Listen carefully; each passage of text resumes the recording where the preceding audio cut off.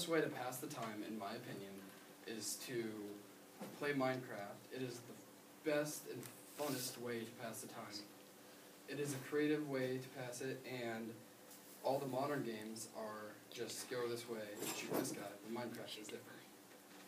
In this speech, I will tell you the versions, the history, and how to build a house. I will talk about the versions first. And do you need that? Okay.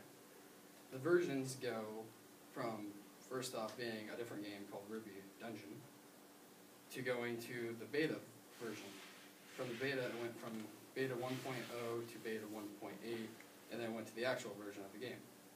The actual version went to 1.72, which is the very first one that had dungeons, villagers, and horses, and all the new mobs. After that, they released it for the Xbox, which started at 1.65-ish. When we got it for the Xbox, it didn't have very much of the computer stuff, but they updated it. With the updates came all the new stuff that we did not have. The Xbox version sold 33,000 copies on its very first day. The computer version has sold over 12 million copies overall. All the platforms together have made 33 million sales. And now that we've talked about the versions, we will talk about the history. The game was created about 5 years ago by a man named Marcus. He is known by Notch, but nobody knows why. At least I don't.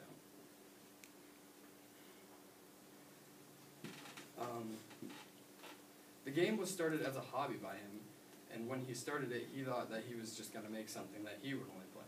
But he did not know that everybody would like this game and buy it. Now that we've talked about the history, we're going to learn how to build a house. Step one of building a house is to find a piece of land that doesn't have very much stuff on it.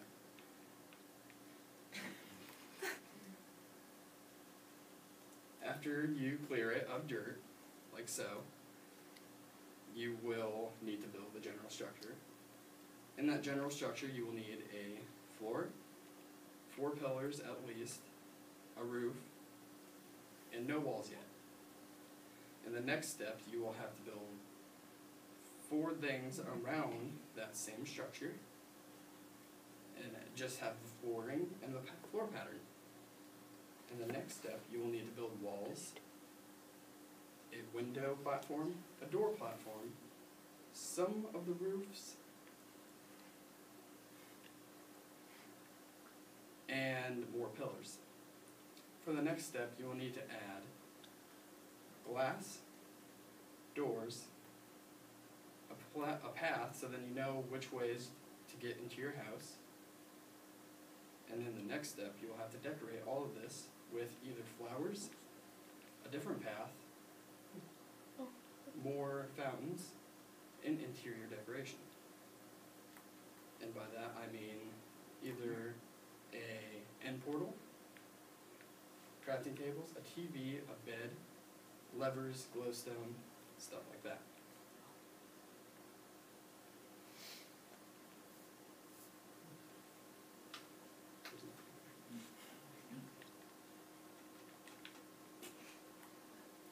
You can also build on the outside flower paths, and if you look behind you, a random colorful tower.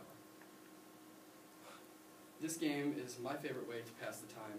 It is fun, creative, and is different from every other game because it's just run and shoot and kill everybody.